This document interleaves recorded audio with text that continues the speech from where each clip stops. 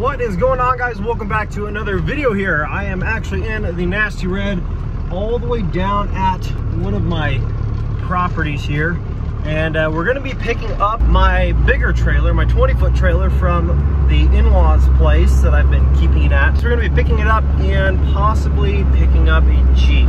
And no, not a Jeep like the one that I bought as a toy for a few $100 way back last winter, but a Jeep that I'm actually going to be buying if I end up buying this. If for some reason there's anything wrong with it, like AC doesn't work, heat doesn't work, doesn't drive good, rusted out or whatever, then obviously I won't buy it. But I'm buying a vehicle for my grandmother to trade her for my grandfather's truck. And if you guys know what truck I'm talking about, it's the truck that I bought for my grandfather a little over 4 years ago now. Possibly picking up a Jeep for my grandmother, something that's comfortable to drive in, has four-wheel drive, AC and heat, no crazy amount of miles on it, but just a good, comfortable, reliable backup vehicle in case she ever comes to problems with her current daily driver. That's something that I offered up to her, you know, because when I bought the truck, you know, before anybody's like, oh my gosh, you know, you bought it for your grandpa as a gift, you know, she should give it to you for free.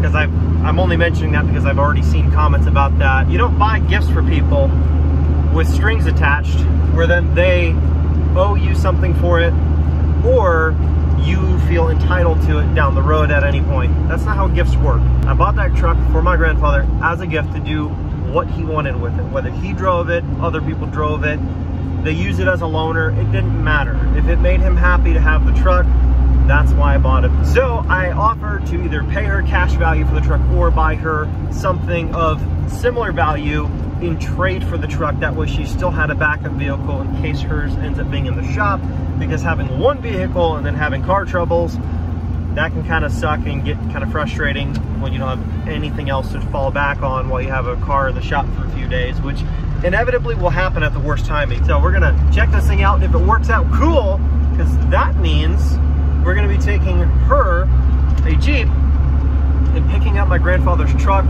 and then not right away, but in a couple of weeks, go up and pick up his WD-45 Alice Chalmers tractor and bush hog, and getting to work on those two things and getting those back in tip-top shape.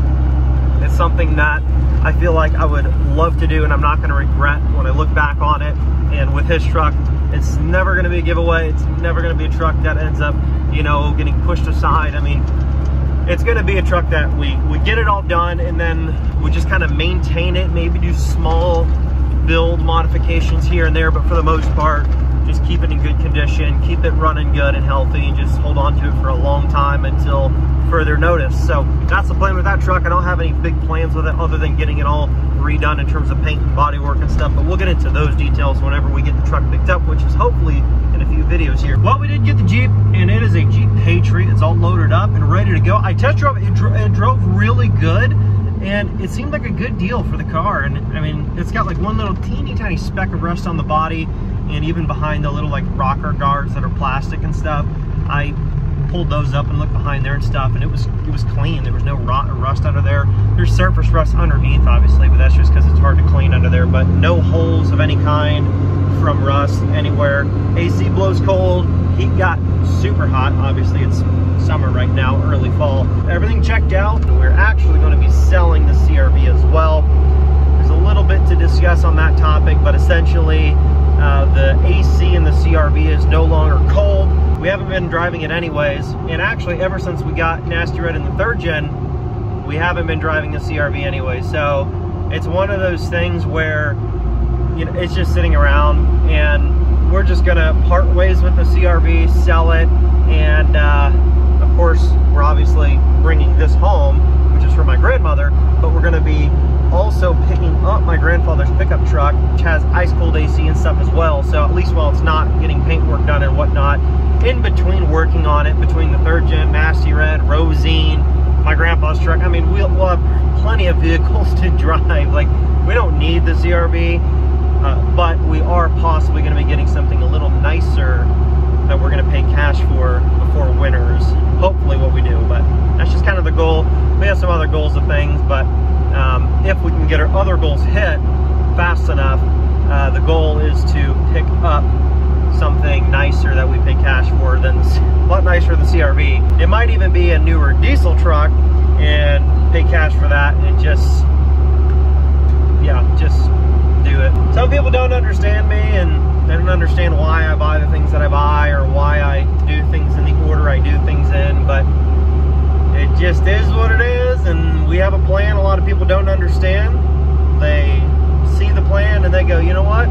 I'd rather have 15 things with loans on them and take 30 years to pay it off than, you know, take 15 years to have everything you ever wanted, so to speak, and actually just go slow and pay cash for everything as you go. And I don't know, that's just kind of the way we want to do things, Reagan and I, and we both have an understanding of that goal, and that's what we're trying to do. Now, I don't think it's going to take us 15 years to hit all the goals we want to hit, but the big goals that we have of like paying cash for our dream home and paying cash for her dream truck, well, our dream truck. I'm not even going to act like it's just her dream truck. It's my dream truck too, which is another Longhorn 4th gen. And that's just been our goal, and that's what we want to do. If you don't understand it, cool. But if you do, awesome. I'm not going to judge you for your goals, and I hope you don't judge me for mine, but let's get on the road and get this thing back. And then I do think it needs to go through Mike's car wash because it's pretty dusty from sitting out there for sale the last few days, right next to a bunch of gravel because they're doing construction. So it's pretty dusty, but we're going to get it back, take it through the car wash, and it's a pretty sweet little car. But I'm guessing you guys care a little bit more about, sorry about the hair tie, I had to pull it out of the CRV today when I was cleaning it out. I don't know why I put it on my wrist and I just never took it off. Anyways, you guys probably care a little bit more about Nasty Red's performance towing this monstrous lightweight Jeep more than the Jeep itself or why I picked it up. Yeah, so I filled it up when we were in Fort Wayne, and we went all the way down to almost to Muncie, Indiana, and we're on our way back already 20 miles, and it still says I'm on full. I mean, these tanks are huge, 30-some gallon tanks. I love it. I hate the 20-gallon or less fuel tanks in these diesels because you burn through fuel so quick, it seems like, and you're always at the freaking diesel pump.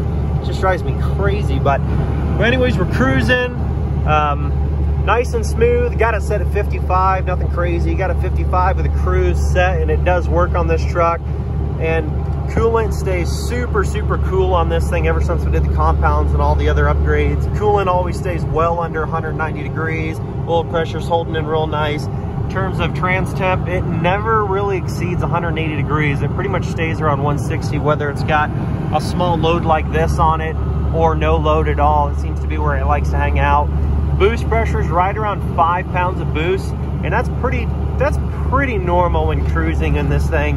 Pretty much, again, load or no load, when you're just cruising, it hangs around 5. If I'm obviously like putting it down to the floor, or like right now we're going up a little hill, you see it builds a little bit more boost as you go up, but for the most part it hangs around 5. Exhaust temps running between cylinder 5 and 4 is pretty much where it's set up in terms of the EGT gauge, more towards the back half of that manifold where it comes out of the exhaust side there, and it hangs right around 600 cruising, and that's pretty much where it always hangs. Like I said, towing or not towing, it's between 500 and 650, which is actually pretty darn good. That's pretty reasonable given the fact that even with a load like this, if your truck's not burning fuel properly or not getting the right amount of fuel and air, they can run a lot hotter than that, even with even under no load. So just keep that in mind. And if you haven't seen the previous video, we have a nice, beautiful, crack-free dash now. You know you like that.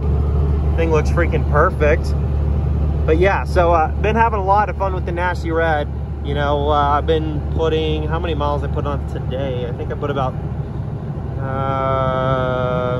probably almost 200 miles on it today. Thing runs great. Freaking love driving it. Just cruising, just a lot of cruising, and this truck loves it. The transmission in this thing built for pulling, you definitely feel it perform its best when you put some kind of a load behind this thing. It drives way better, and with the airbags on the back end of this thing, and this thing being a 3/4 ton with a load, this thing drives so smooth. With no load, it's a little bit bouncy in the rear end, but that's because we mostly always keep the airbags inflated most of the way, so that probably doesn't help. But so far so good. This thing is a champ. Well, we made it back. CRV's for sale. We got the Jeep unloaded. Thing runs awesome, guys. Did a great job all the way down and back. Couldn't be happier with how it pulled, and excited to have my trailer back, even though I never use it, and I probably won't use it very much even though it's back.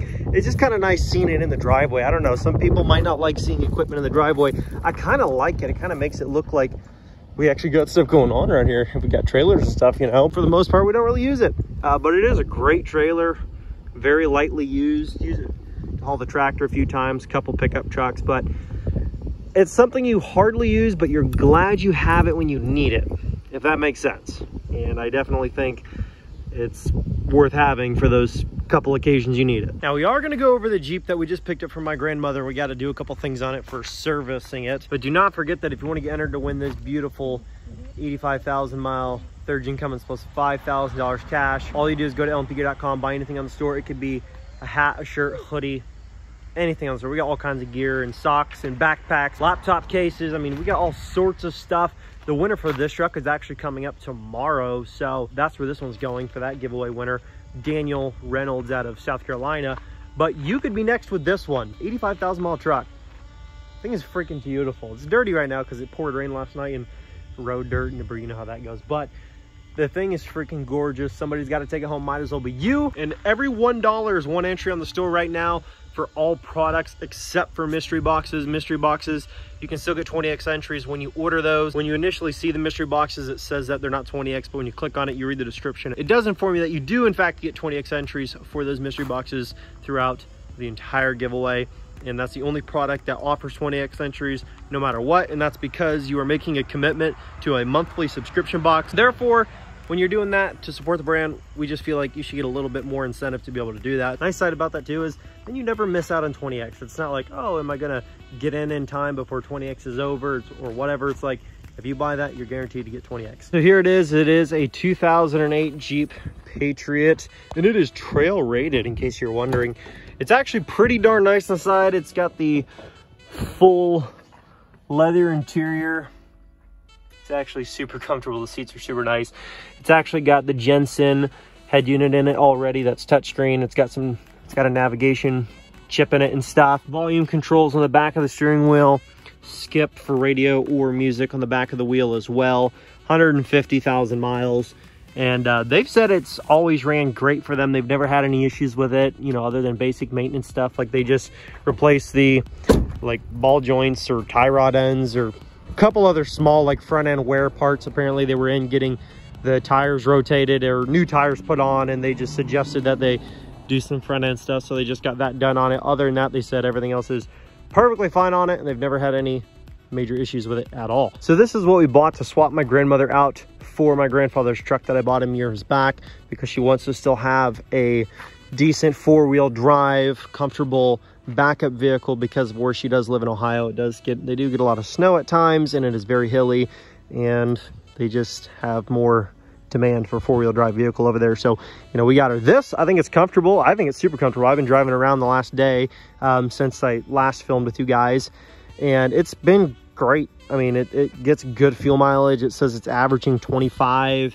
I mean, it's comfortable. It's way quieter and more soundproof than even like, you know, the CR-V over there. Those are just more utilitarian oriented, more than comfort, more than anything else. Like, but this is more geared toward interior wise. So, I mean, I think it'll be a great car for her. So what we're going to do though is we got to change out the oil and put a new filter on. That way it is good to go, because it does say on the sticker that the oil change is due in about 600 miles. So I might as well just do it now. That way when it gets to her, she's good for the next 5,000 miles.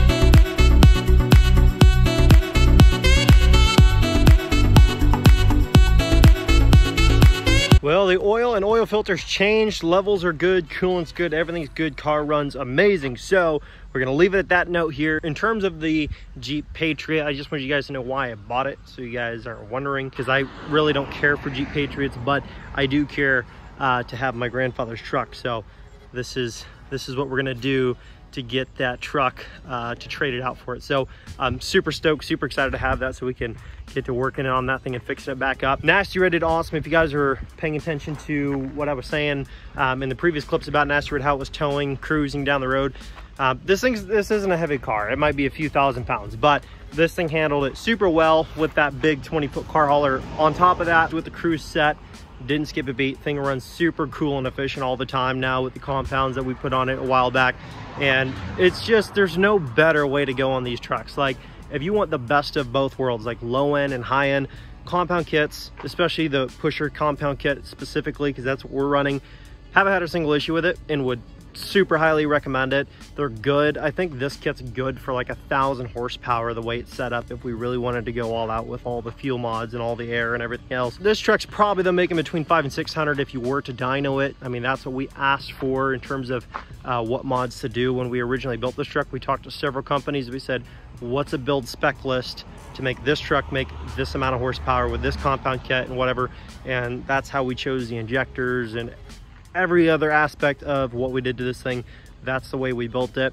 And the transmission built for towing handles super well. Such a champ of a transmission. Jim down at Maximum Overdrive Transmission in Red Key, Indiana, builds an awesome transmission for these things.